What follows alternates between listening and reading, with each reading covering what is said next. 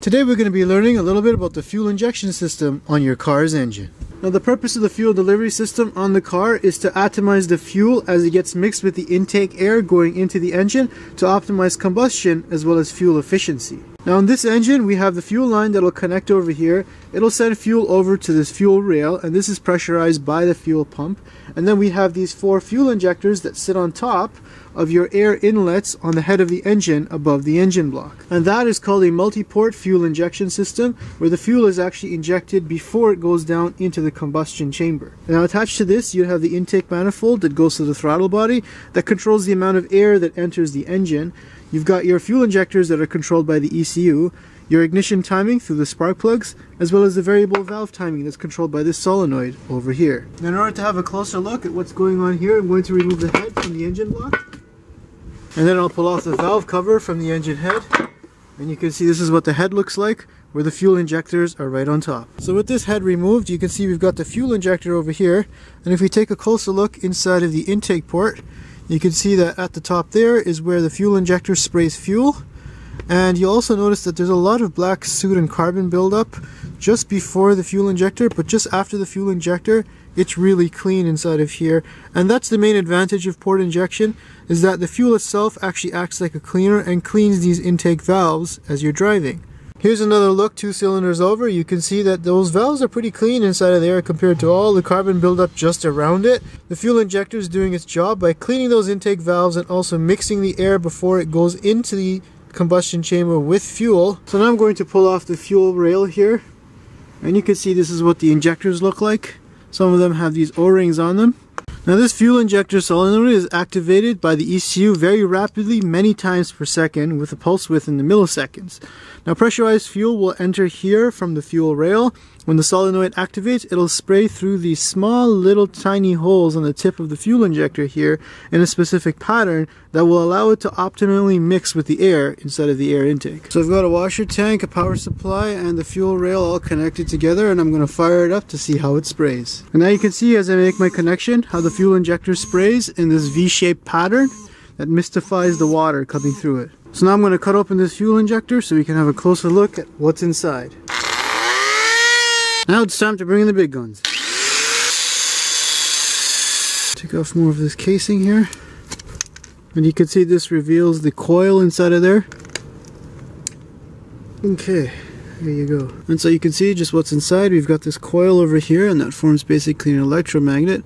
And on the inside there we have a seated surface that sits flush against this little pin over here. Now I'm going to chop open the injector body to see what's inside. And here you can see you've got the injector all cut apart. This is the first part here. It's got a hole that goes through. Then it goes through this central part here, which has this coil on it, which acts like an electromagnet. And then we've got this part over here, which has this little pintle on it, just like a little pin with a nail head on it, and that moves back and forth. Now normally fuel pressure is going to push this pintle closed against the tip here and prevent fuel from flowing through the injector. Now when this electromagnet activates, it's going to suck the pintle back inward like this, and that's going to allow fuel to flow through the injector and around the pintle and then out the nozzle where it sprays into the air intake stream. So here's a cross section of how the fuel injector works. You've got fuel that enters at the top here in the cylinder, and then it comes down over here to where this coil section is. Now this coil is controlled through this plug by the ECU. Now when the ECU decides that gasoline needs to flow into the cylinder, it will energize this coil here, and that'll retract this little pintle valve here that'll push up. Now normally gasoline flow will push it downward, but the energizing of the coil will actually suck this back up, allowing the gasoline to go around the pintle valve and then out through the bottom sprayers at the bottom here to atomize with the air in the air intake. Now you can see with how tiny the fuel passages are inside of here that these can become gummed up by either having bad gas or water in the gasoline.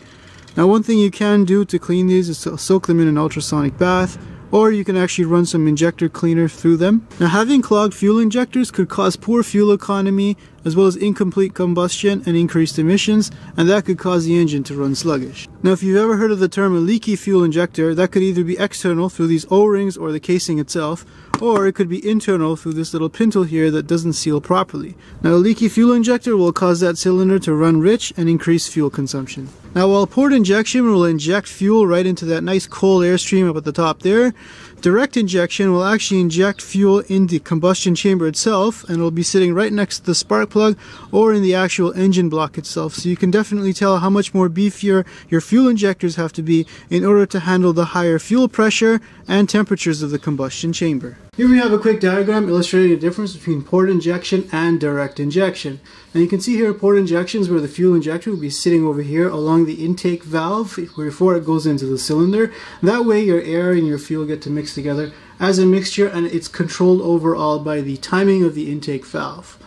Now on this side here with direct injection, you've got the intake and exhaust valves that operate individually. They control the airflow, but the fuel flow is directly injected into the cylinder head right next to the spark plug at the top there. Now just to demonstrate how carbon buildup could actually be an issue, I'm going to attempt to clean up some of that carbon from inside of here.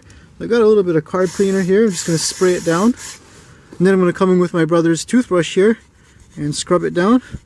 And we can see just how much carbon is going to come off. Okay, and once all that's nice and scrubbed down, I'm just going to come in with half of my brother's old underwear here and clean it up. Gotta save some for later, you know. And look at that, it's so much cleaner inside of there now. And look at that, you can see that this cylinder is much cleaner now compared to the cylinder beside it. Now this is the engine in my Toyota Camry. It is a port injected V6 engine. You can have a listen to the injectors after a cold start. If you listen, you don't really hear any clicking noise coming from the fuel injectors, which would be located just under the engine cover here. Now as a comparison, have a listen to the engine from my Lexus GS350 on a cold start, which has both direct and port injection. So as a good comparison, you can definitely hear the injectors clicking away underneath the fuel rail, which is located over here. Now some of the advantages of direct injection are of course better fuel economy and more power, and it also doesn't have to wait for the timing of the intake valve in order to bring rich fuel into the system because it's just directly injected.